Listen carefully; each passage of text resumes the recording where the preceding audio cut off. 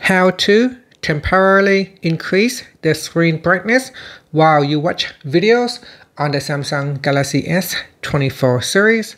First, tap on the home button to go back to the home screen. Then on the home screen, swipe down at the top and then tap on the settings icon. Next, in the settings page, we then scroll down and tap on advanced features. Now go down.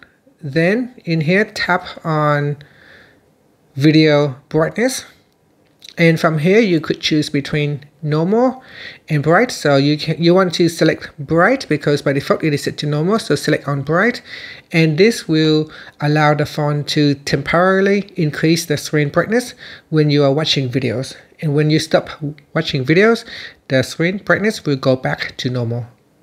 And that's it. After that, you can tap on the home button to return back to the home screen. Thank you for watching this video. Please like and subscribe to my channel for more videos.